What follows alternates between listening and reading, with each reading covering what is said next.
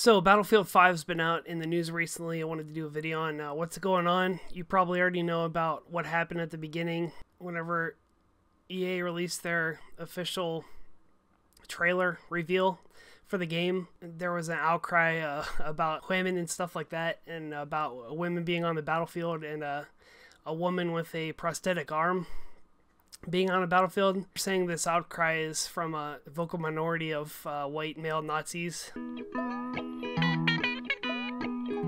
If there's that many Nazis in our country, then I think we have something to be worried about. But yeah, so it's definitely not a vocal minority like these people like to say all the time. It's the fan base. It's the fan base that they've had for years. I myself only started playing Battlefield since Battlefield 1 came out.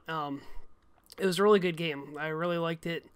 I really enjoyed that game. I was looking forward to what they had to offer us in the Battlefield 5. Unfortunately, it did go back to World War II, which, you know, we've been playing Call of Duty World War II, and I feel like that whole World War II genre has just been overplayed. But still, the trailer looks like the graphics look cool and stuff like that. But you know, they have to put their freaking agenda and everything, and I think they're gonna learn that that's not going to work. So the first article here, we're looking at VG247.com. They're saying that pre-orders are down more than 85%. They're behind Call of Duty Black Ops 4 and what else?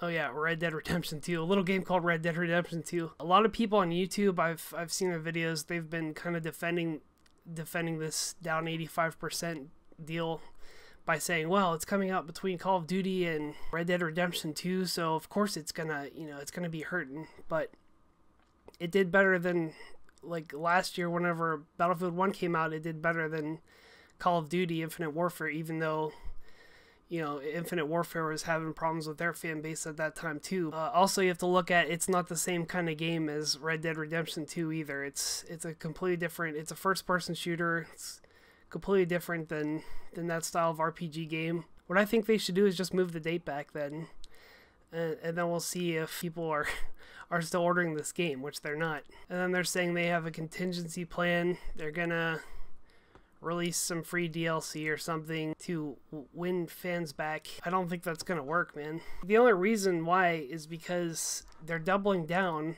on this, saying that we're right, you're wrong. We're the game studio. We decide what you're gonna like.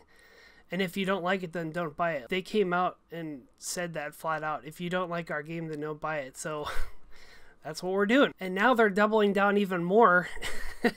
And they're coming out and saying, it's a shame Battlefield 1 didn't initially include women. Battlefield 5 dev says, I don't think it's a bandwagon thing. It's about gamers wanting to express themselves in different ways. So DICE comes out, and whoever this guy is says, Grondel says, I think it's a shame we didn't add women, because that perhaps would have been better for us. I don't think it's a bandwagon thing. I think it's about gamers wanting to express themselves in different ways.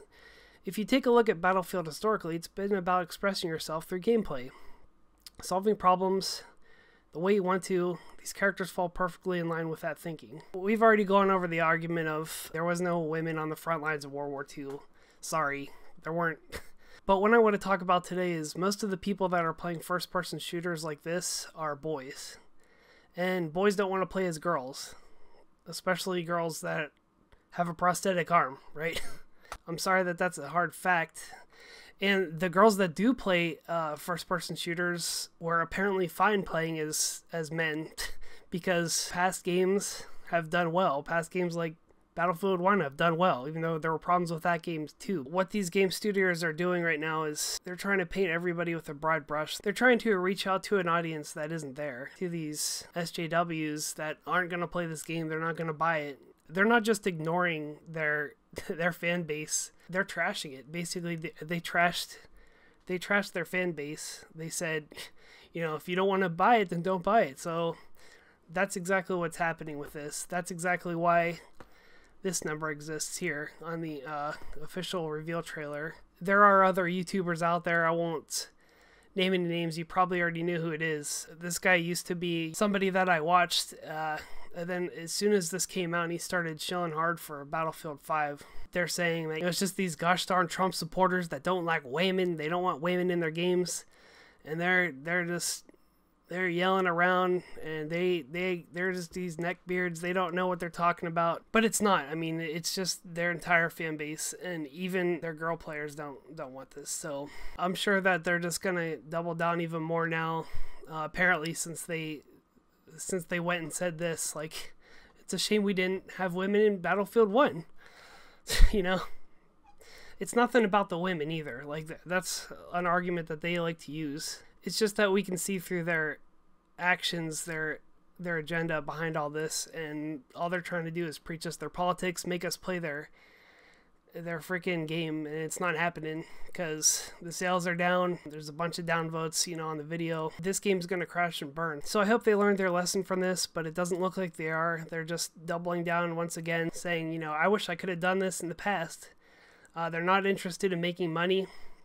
At least not at this moment, because they keep basically giving the middle finger to the fans. I said it once, I'll say it again. If you want to make money, give people what they want. So that wraps up this video. Let me know what you think in the comments. Are you going to buy this game? I'm not, because they told me not to. So anyway, have a good one. I'll see you next time.